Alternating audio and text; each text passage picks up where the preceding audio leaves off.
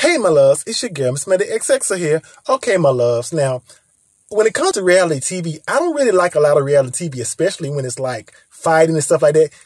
I ain't got time for that. I don't like to see my people fight. So there's this show on, I believe it's the ZEUS network called Bad Boys LA. I believe it is. I don't watch it, but I'm just saying because it's just not my cup of tea.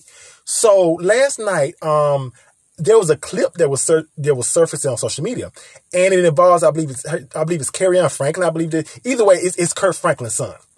And basically, he's sitting at a table, and it's just two guys, and I think their names are Moolah Mo or something, and it's one named Curtis.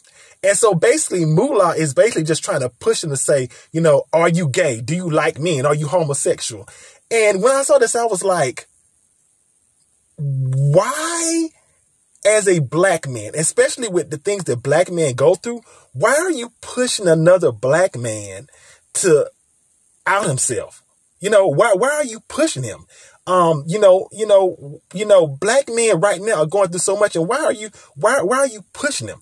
Second, I thought, why do you care so much? You know, I never understood why certain black men just feel the need to know, you know, whether someone is gay or bisexual. I never understood that. Like, for me, most times when a guy likes a girl, he'll say, oh, does she got a man or something? He'll ask that because he wants to be with her. But for me, you know, when you want to know somebody's sexuality, when you want to know what somebody's doing behind closed doors, it makes me begin to wonder. It's like you're questioning him, but now I'm questioning you. Because why do you care so much? And I think he admits that he's bisexual. We don't know whether he said that, you know, just to get him back up off him. But, you know, I don't like it when people force people to come out or try to push people out. That is so wrong. That is not your truth. And then I found out, I think Moolah said something about he went to jail or prison or something. When I heard that, I said, oh my goodness. It made me think, did you go through some traumatic experience that made you just want to just push up on this, you know, black young man and just like, what business is yours? Why do you care? If you are so into women, I would be trying to bring a girl to the house.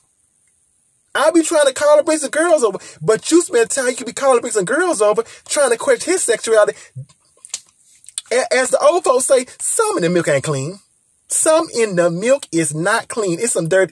It ain't clean. I don't understand it. I just really, I don't understand why black men feel the pressure to just, you know, question people like this. I don't get it. It's going to be a